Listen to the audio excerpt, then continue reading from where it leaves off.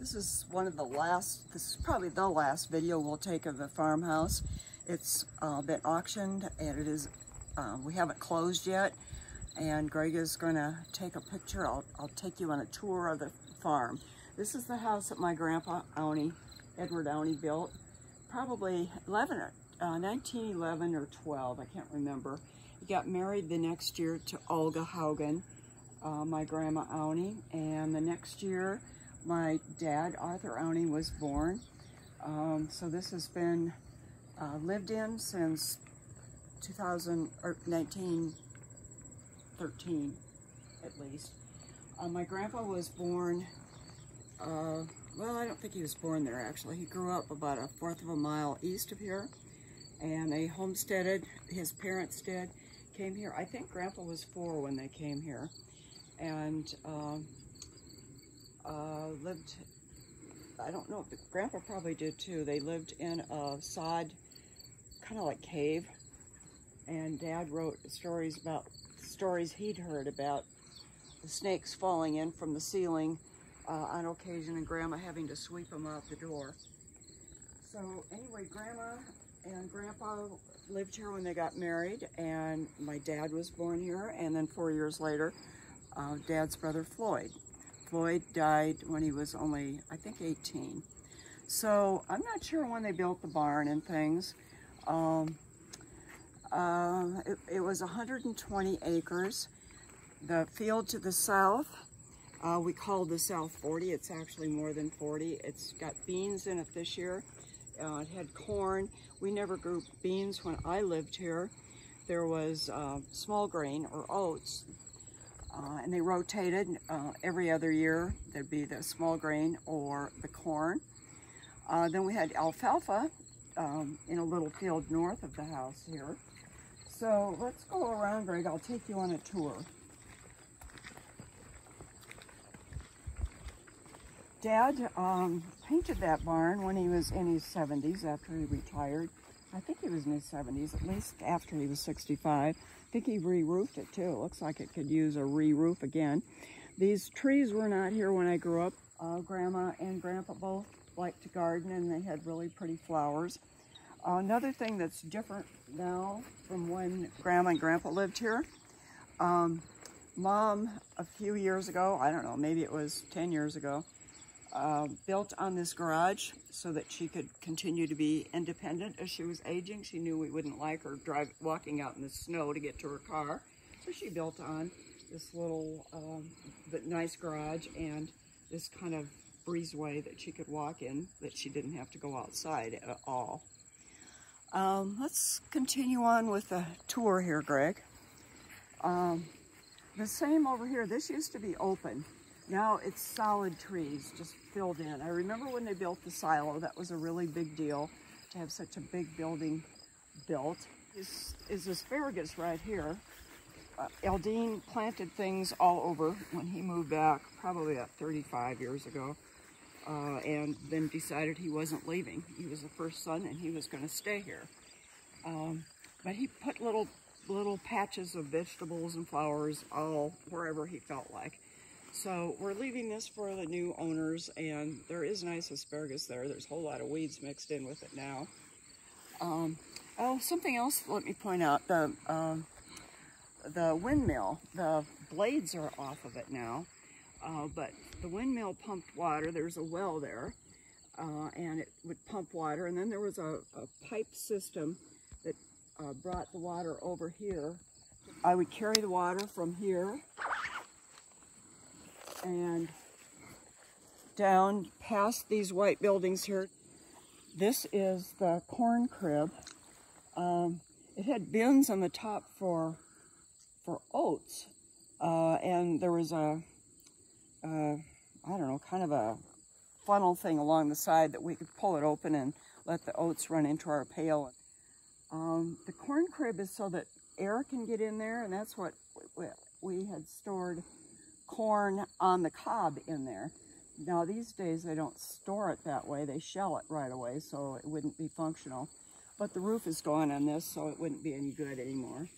When Greg, you remember that really well, I'm sure. You loved the sheep, and Pam, Ann, and Greg, you all liked coming and seeing the sheep here. When the sheep lived here, I think they had about 20 head, and that was after I had left. The sheep did a really nice job of maintaining the yard. They didn't have to mow it when the sheep were here. So Ruth Ann had to help with the chores when she was growing up, but then Dad became a driver's license examiner, and they stopped farming as much. So Ruth Ann and Kent didn't have as many farm responsibilities, although they had their 4-H projects. But it was different by then. They didn't have to get up and do a lot of chores before they went to school, like Eldine, Olin, and I did. So it was changing.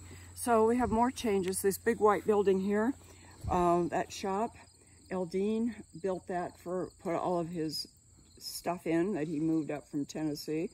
But I don't think he ever got it moved there. He'd put it in the barn, and Mom and Dad said he couldn't keep it in the barn, that he had to build a shed to put it in, so he built a shed, and I think he still left it in the barn because Kent and Ruth Ann and I cleaned it out just this spring. There was a whole lot of stuff that Eldine had moved from Tennessee like 40 years ago, 35 at least. So let's see, should we continue? Mm-hmm. Okay.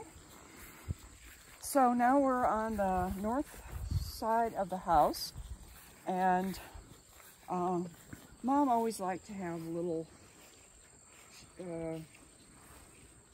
gardens. Eldine did too.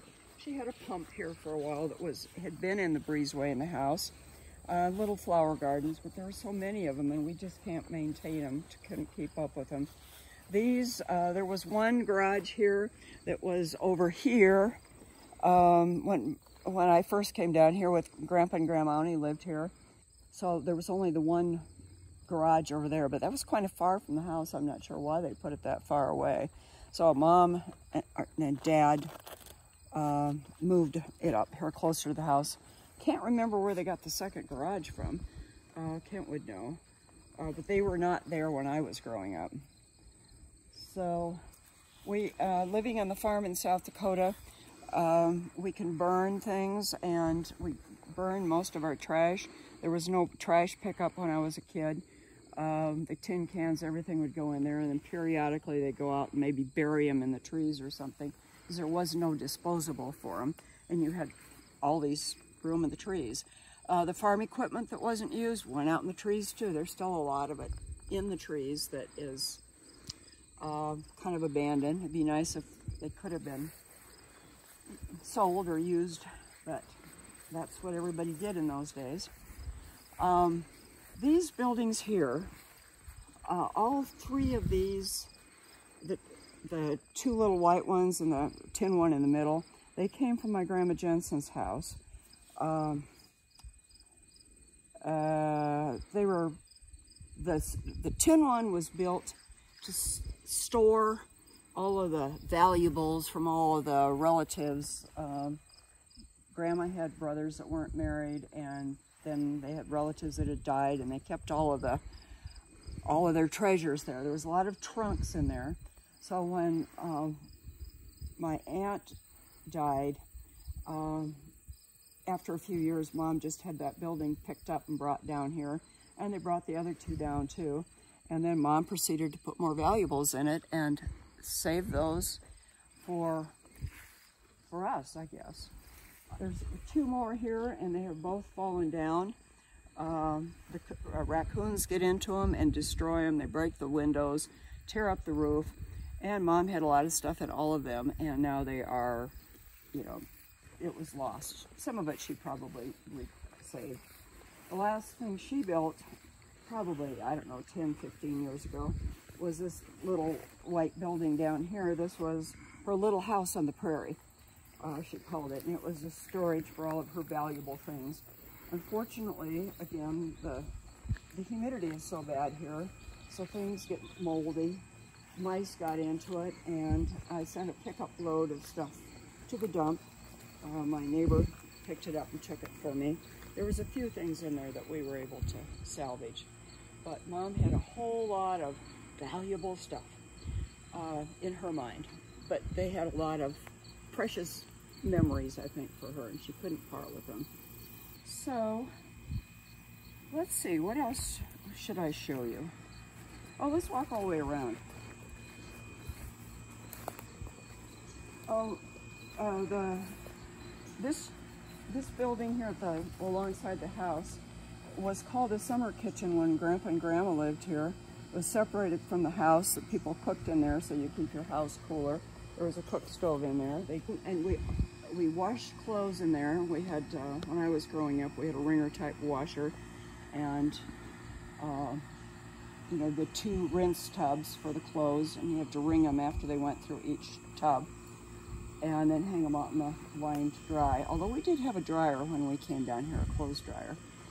One of the first in the neighborhood probably to get it. I think because we had so many kids, maybe.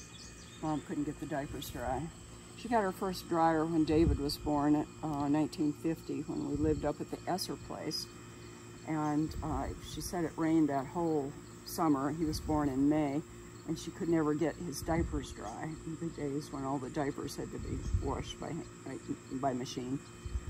And when we moved down here to this house, I was 10, and Mom was pregnant with June. We moved down in January. June was born in February. We moved from a house that didn't have any bathrooms, and the running water was a pump that was in the kitchen, a hand pump in the kitchen sink. And then we moved down here, and Mom wouldn't move down until the bathroom upstairs was completed. So then we had 2 bathrooms. She said that she knew that she needed to get it done when she was pregnant and before she moved down, because she said, I knew if we moved down there that those men would never finish it. So she made darn sure that she had that finished before we moved down here. And then child number 6 was born, June, and later Kent was born when we were down here also. So, then later, Mom, after we were all gone, Mom converted this, what we called the shanty, after it was the summer kitchen and it was a shanty. Mom converted it to the tea room. And Mom kind of was like a little kid in a lot of ways. She liked to play, and she just had so much fun having tea parties here, inviting her friends for tea. It was interesting because we had a water source in here when I was growing up so we could do laundry, but they took the water out of there, and so she had to make the tea and coffee in the kitchen and bring it out, so it didn't seem too handy to me. But I think it was kind of like Mom having a playhouse that she liked to, I don't know, like to play. Mom had a good imagination. She liked holidays and liked to go all out. I remember when I was in grade school, I'd never heard of May Day until Mom made May baskets for me to bring to school for all of the kids in school for May Day, which, like I said, I'd never even heard of. But she'd been a teacher, and I think that she celebrated all the holidays when she was a teacher. She liked the artwork, and she liked to play. So, raising us, she always made a lot of our birthdays and the holidays. This is solid trees now. This did not used to be this way. There was pear trees down here at one point. We had a couple mulberry trees, but our mulberry best memories are of Grandma Jensen's place. That was the good mulberry tree. We had evergreens that were in this area, big tall evergreens that were here when Grandpa and Grandma Aune lived here. Evergreen trees have since died, but there's other volunteers that have come up. So we're walking under the clothesline. I hung many clothes out here. This is an addition to the house right here that Mom and Dad also put on after all of us kids were gone. The master bedroom was really small, had one small closet, and they doubled the size of it or more and put in significant closets. So it made a lot better size master bedroom. There already was a bathroom in there from when my grandma and grandpa lived here. I believe they put the bathroom in when Grandma was sick. She died of cancer about 50, I don't know, about 50, I think. and they converted the pantry that was in the kitchen. They closed off the kitchen and put a door into the bedroom and made that the bathroom. So they did have the one bathroom in this house by about 1950, some years later. This is what we call the south porch. It's had a few renovations. It doesn't have some of the more decorative stuff. I think it used to have more fancy stuff around the top. They at one point taken these front railings off, but they were recently put back on when Mom was trying to get it renovated again. He didn't do a great job of doing this. The floor is kind of bad. They put an indoor-outdoor carpet in there, and it didn't last very long. So we have almost finished the tour here. So June got a lot of things to plant in here, and I think Ruth Ann brought things to plant too. Oh, you know what? Let's. Greg has been good at filling the bird feeders. That was kind of, we didn't do that when I was a kid. Eldine had started feeding birds there, and there's a lot of great birds that were coming here. Greg saw a cardinal again the other day, but there's not nearly as many here now. One theory is that the cats are not very welcoming for birds, but there was cats here when Eldine was here too, so that doesn't really make sense to me. I don't know if he put more out. He had a bird bath out in a water container for them. I think that probably helped too. So we have just done the whole tour. I guess one other little thing we could point out, this rose bush doesn't look that great anymore, but that I think came from Grandma Jensen's place. The yellow roses, or I think it came from where Mom was born, actually. So it goes back a long, long time.